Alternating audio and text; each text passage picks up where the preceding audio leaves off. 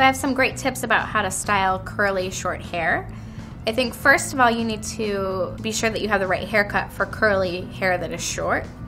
It needs to be layered differently than we would layer something that was straighter. I think a really great thing to consider if you haven't yet, if you just have a bob and you have really fine hair that's curly, a pixie cut looks great with a little bit of texture and it'll make your hair look much, much fuller.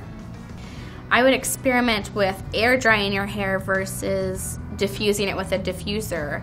I also would tell you, I would definitely recommend to pull out a curling iron at the end of however you choose to dry your hair, whether it's let it air dry and be completely dry or whether it's diffuse it.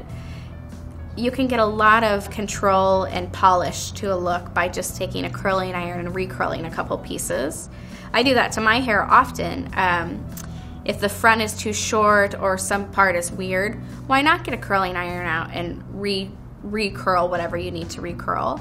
It'll also help you get your style to last longer, so you can usually go a couple of days if you just pull out a curling iron when you need it and readjust the hair. But it adds a great bit of polish and smoothness to the hair too. So those are some tips for having curly hair that is short.